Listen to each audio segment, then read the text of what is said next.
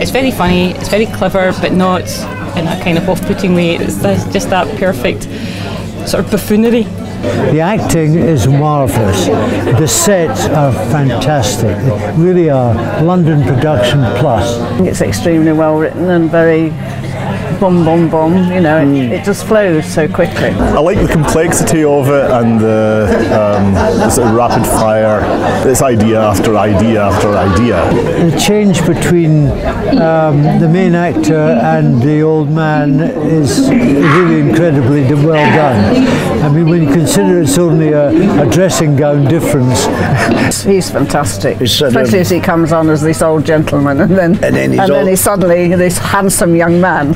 He's sort of debonair then, isn't he? Yes. You know, just go and watch it. My cheekbones are sore from just laughing and smiling so much.